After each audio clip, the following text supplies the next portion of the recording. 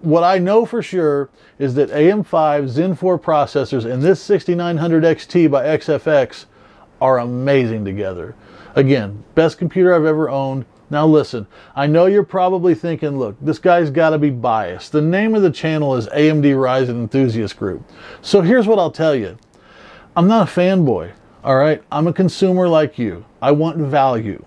This has value. There's an argument right now that I'm seeing a lot on social media about AM5 is expensive and it's not a good value. Well, I disagree with that, and I'm going to tell you why. And this is probably a hot take, but I don't care. I'm going to be honest with you.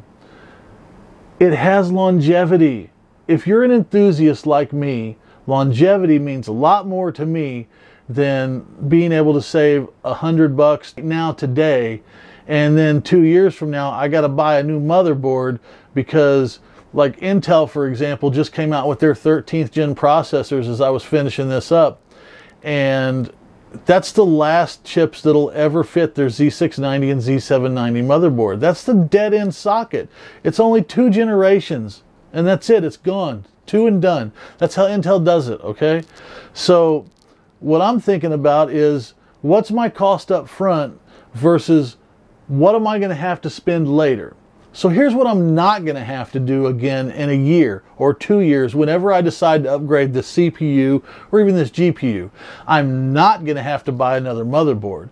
I'm not going to have to buy another set of RAM. If I can keep this motherboard for 3 years and then put another processor in it, and then you go and you buy, you know, an Intel 13th gen processor today, when you go to buy your next PC in 3 years, let's say, you know, you do and I do, I get a free motherboard.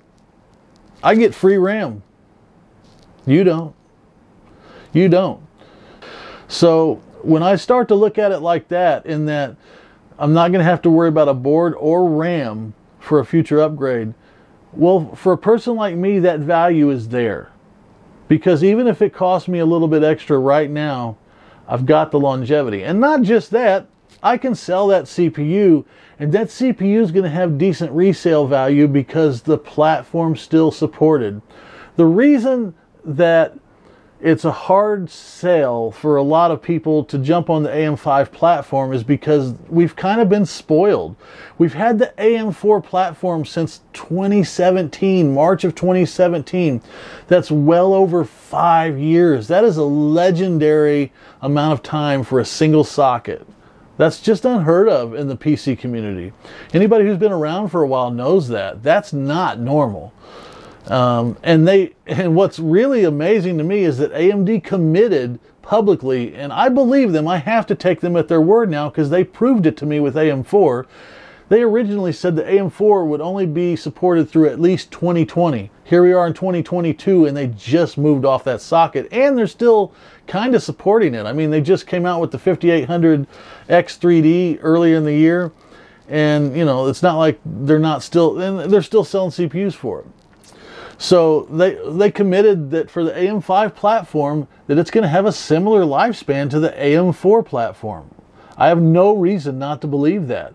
What I know for sure is that that means I'm going to have at least an opportunity to upgrade a couple more times on this motherboard before I have to worry about this hardware not supporting the newest, latest, greatest CPUs. So, you know, when we talk about bang for your buck and speed, I really think this is where it's at.